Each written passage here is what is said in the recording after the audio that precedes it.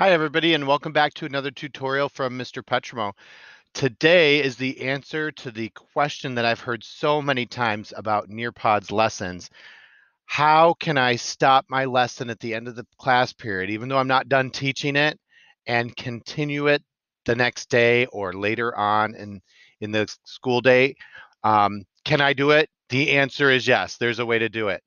So put your seatbelts on. We're going to do this one real quick. The first thing is you have to have two main settings set in your Nearpod. So to get to the settings, you click on your person icon, your account icon, and you go to lesson settings. And you have to have two things turned on. Enable students to autofill. So they will have to sign in with either their Google or their Office 365 accounts. And then you also have to have on allow students to resubmit answers in live participation mode. Those two things, if you have both of those on, you will be able to carry on a lesson. However, only in live participation mode. You will not be able to do this in student paced. So I'm going to demonstrate. I have on my screen, I have a split screen going on. The left half is my teacher Nearpod account. The right half is my student Nearpod account. So I'm going to demonstrate on both sides of that. I'm going to pick a lesson. And the lesson content is unimportant. I'm going to activate a live lesson. Remember, only live lessons. And then I'm going to put the join code in my student, 5AW. And I'm going to join that lesson. It's going to prompt me to log in with my Google.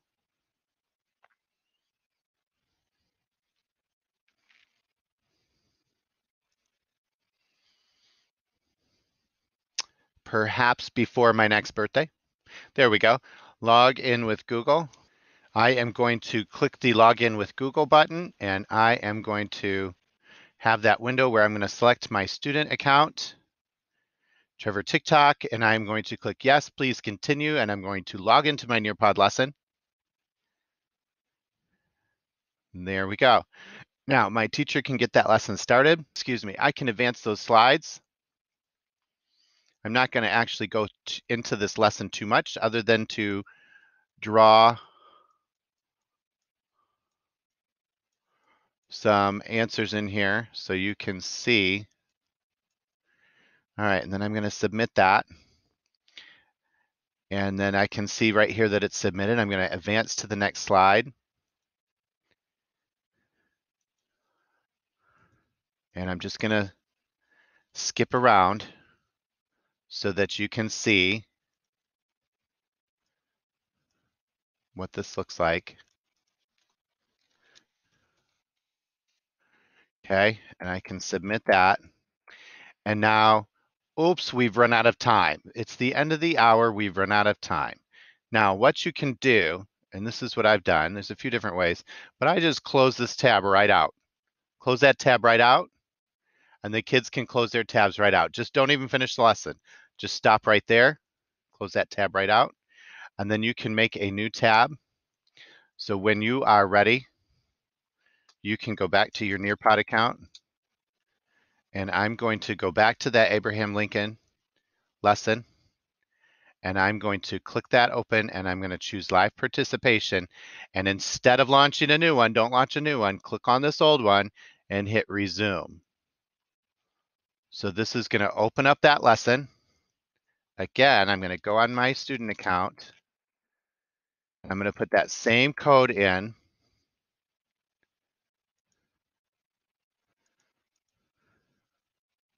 Sorry about that. I'm going to put that same code in, PE5AW,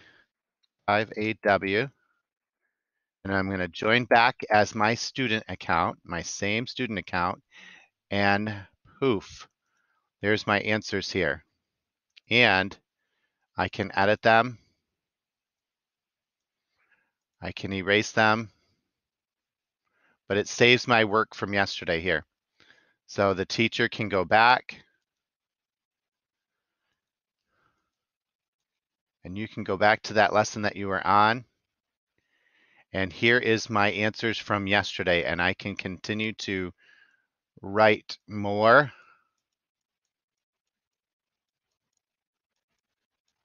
Not very good at writing with my mouse. Then you can use the eraser to erase your answers from yesterday if you like. And voila, I can resubmit my answers and I can wait for the teacher, and I have resumed my live lesson from yesterday. So there you go. There's a way to do it. So I hope you enjoyed this lesson, and we'll see you next time.